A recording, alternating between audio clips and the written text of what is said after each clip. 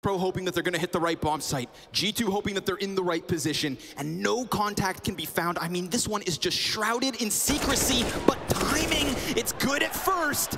Nico activates off of the ticket. A 2v3, and Jane brings it back. Alexi B's position. This is perfect. 2 shots from the Deeg, and the third is what makes the difference. Yikinder clears him, and it's a battle. Oh, him and m0nesy. 10 seconds. Bombs planted.